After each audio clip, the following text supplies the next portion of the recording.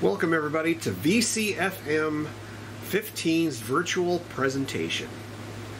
Due with everything that's going on with the COVID and all that, we couldn't be together in person. I hope everybody's safe. My presentation today is going to be on the hardware, created none other than by Jim Drew. As we know, in the Commodore, software protection was a big thing. It was also on the Apple, some on the IBM, but the Commodore world, there's just tons of programs. And you had everything that we all use, Fast Hack'em, Copy 2, Dissector, Ultrabyte, Maverick, Renegade. And then there was also the SuperCard utilities. Well, those utilities were great. And I call them utilities because they were the tools that we used to copy the various forms of copy protection that was applied to the disks when we wanted to make an archival copy for ourselves, a backup, so we could play that instead of the original.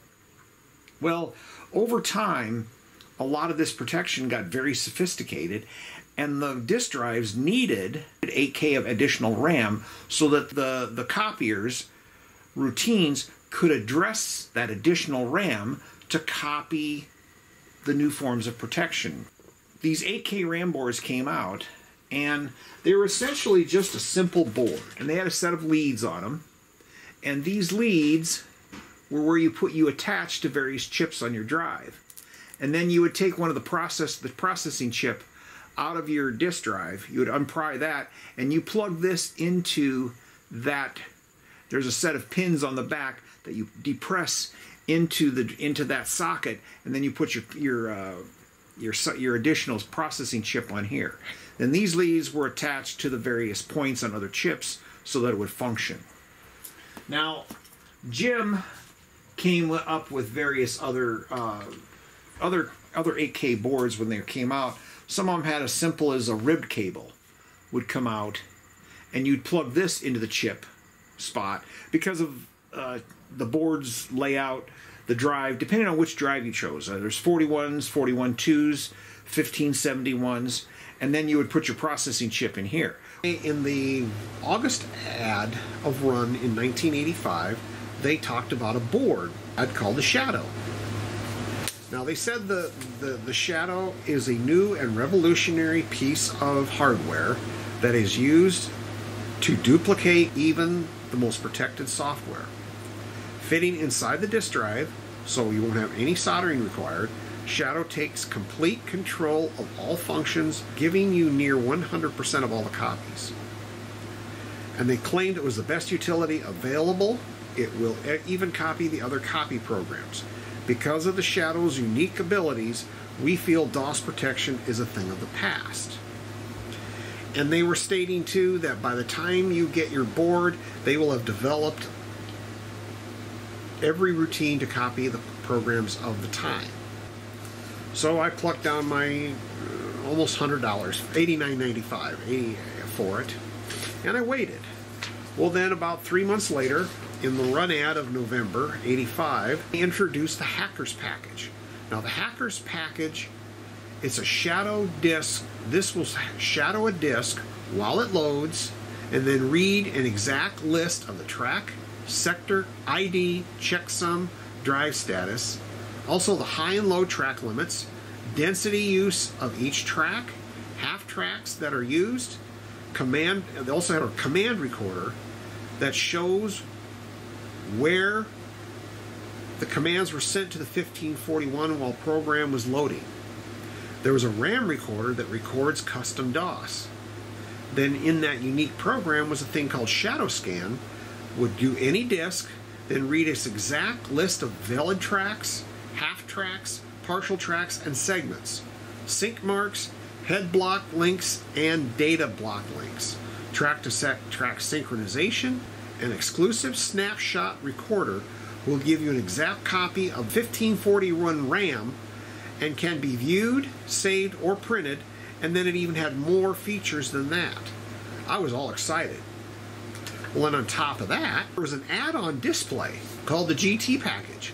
It was $44.95, a highly sophisticated and integrated piece of hardware that turns your 1541 into something you've always wanted. A track and sector display, drive reset switch, You had a drive number change, half-track indicator, abnormal bit density indicator, and then there was a shadow light on there to tell you when it was running.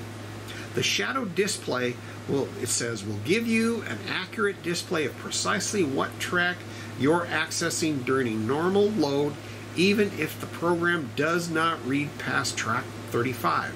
But you need the shadow board with that. So I added it up. Hacker's package was $39.95 and the GT package was $44.95. I sent my additional funds in to order the complete package. I felt that this is how it was going to be. I'll be able to copy everything from the time I bought it until the future. Now, they sent us our boards. We got them a while later with a letter explaining that we have two options. We could keep the board or return it for our money back.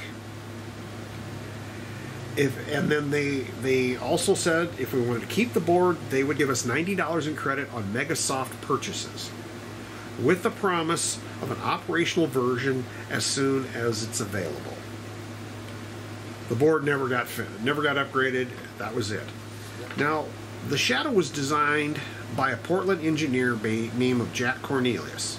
Now, he built the board to fit into our 1541 drives so that he could back up protected software. Now, he was a great engineer. He even attended several Portland user groups to show off the Shadow board even before it was released. One of the things about the board was it was never designed to work or intended to work. I think personally that he was a great engineer that was way ahead of his time, but he was not a software engineer writer. He collaborated with a lot of people to help to get the board to work, and had he developed the software, it could have been a great program. Well, he wanted too much. He asked too much to do at the time. Technology wasn't ready for this. He hired Jim Drew to work for him at Megasoft to get the Shadow to work. Well, Jim was already developing his own board, and that was called the Echo board. It was an 8K RAM board. He used some of the design of that from Echo. He said, my fix for the Shadow board did convert onboard memory to just 8K of usable RAM. Then I used the Echo software for it. At that point, the Shadow board was actually useful.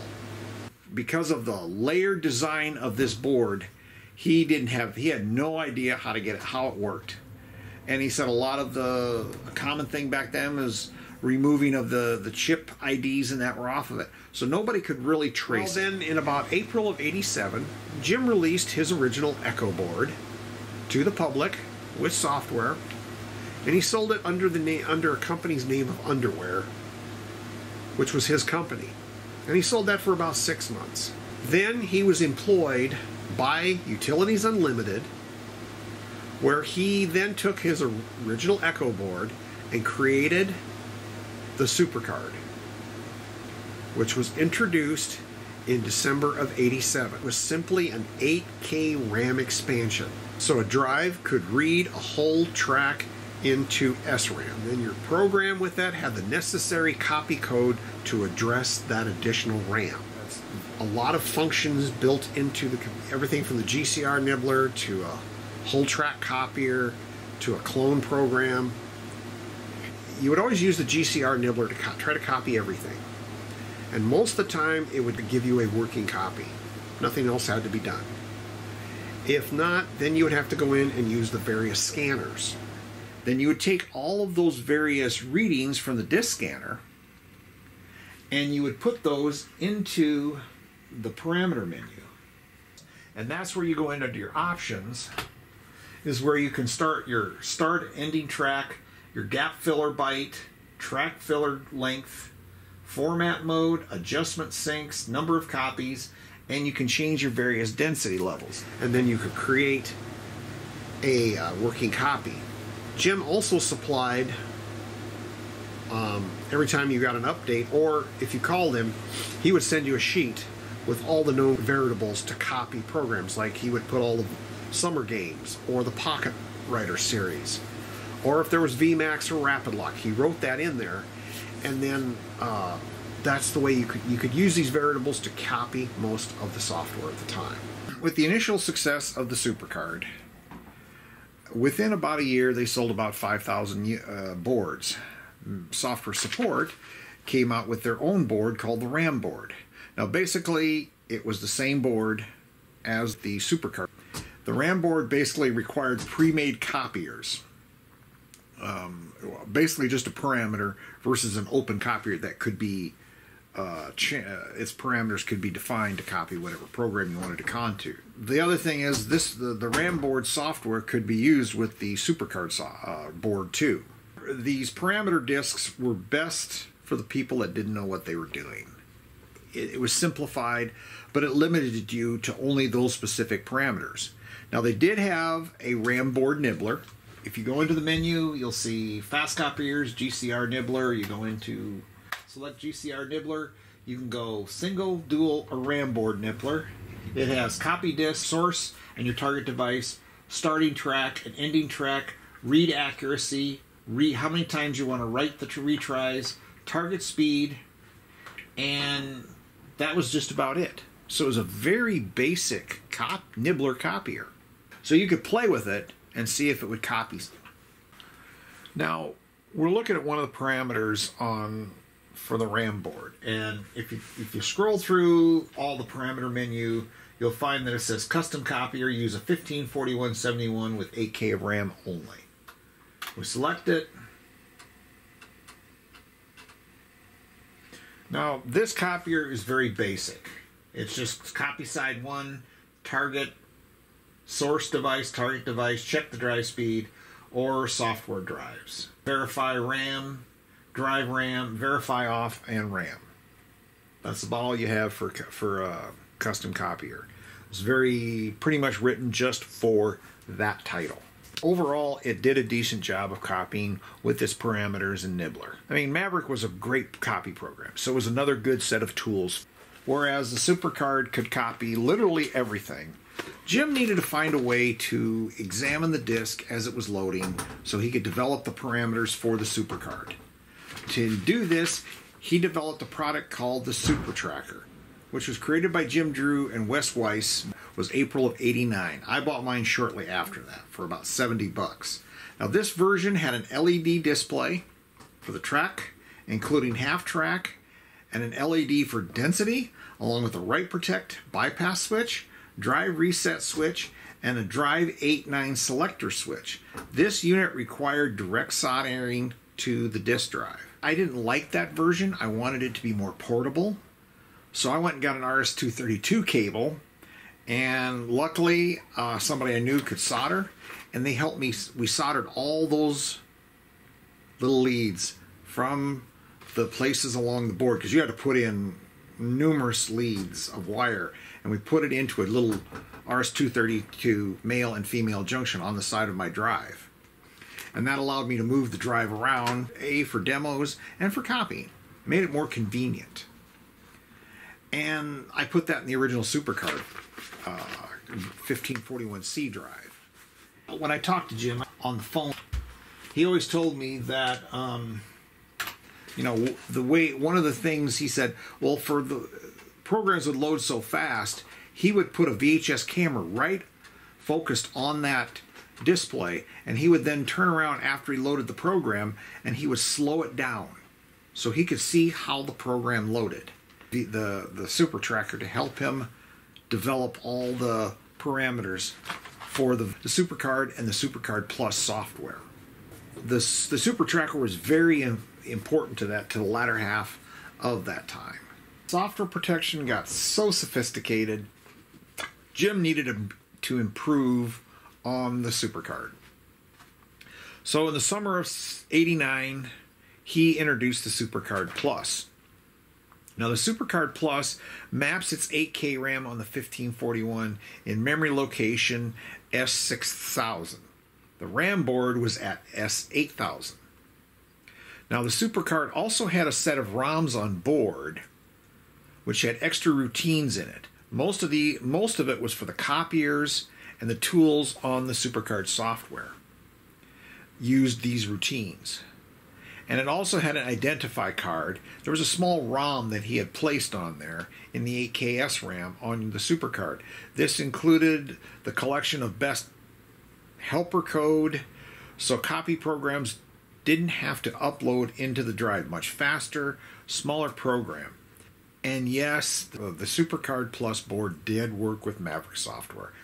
The first thing you see is copiers or utilities. On the last version, this was in '91 when he made his last set of utilities for this. If you hit 1, there's all your copiers. You have a GCR nibbler, a fast nibbler, a whole track nibbler, track cloner, which exactly what it says, a data copier, which is basically a fast copier, a parallel copier, which worked with the SuperCard Plus, a parallel cable, a turbo nibbler, parameters, which were an AI copier, and a GCR nibbler. And under the parameters, when you selected it, you could go to older VMAX, older EA, or newer VMAX. It goes through, you have to make a copy of the disk with the data copper before using this program, and then Jim's parameter would run on it from there. Utilities are sector editor, error scanner, fast format, disk scanner, change device. You could do a disk file log on all, unscratch, directory sort, alter the header, and of course the speed check. So without these improvements, we couldn't copy a lot of the software we have, up until the demise of the Commodore itself. The Super Tracker 2 is the second generation display for the Commodore and most cloned disk drives. Now, almost 30 years later to the original release date, and a lot of us Commodore users asking Jim for a new display, he created the Super Tracker 2. Now, the Super Tracker 2 was released around April of 2018. It uses an OLED screen instead of LEDs, shows the motor state, the write protect status, track, including half tracks, density, and number of syncs on a track. The Super Tracker 2 also offers the ability to record and play back up to 1,500 changes on the track, density, and number of syncs. Unlike the original Super Tracker, the Super Tracker 2 is a simple plug-in board that sits between a VIA chip and the disk drive's motherboard, which makes the installation fairly straightforward. Jim Drew developed the SuperCard Pro in the spring of 2014. The main reason he developed it was for data recovery. Well, little did he know that it would become a major player in format conversions from analog to digital. It's a USB-driven device, or it can be standalone, driven by one of its 2 serial ports. Now, currently, only PC driver software is available. Now, the software for the SuperCard will always be a work in progress, as it's updated for different formats to support. Everything from the Amstrad to the TSR-80 to the Commodores, which it was mainly developed for. You can make a backup of any physical 5¼ or 3½ inch drive of any format using one of the 2 drives. You can create a digital file of it. For the 64, we can go G64 files. I hope you enjoyed my presentation on what Jim Drew created for us over the years. I hope everybody's safe, and we'll see everybody next year at VCFM 16. Hopefully not virtual. Have a great year, and check out my YouTube channel. I'll be presenting a lot more stuff on copy protection and that. Enjoy the following images of devices people have created for the Commodore over the years.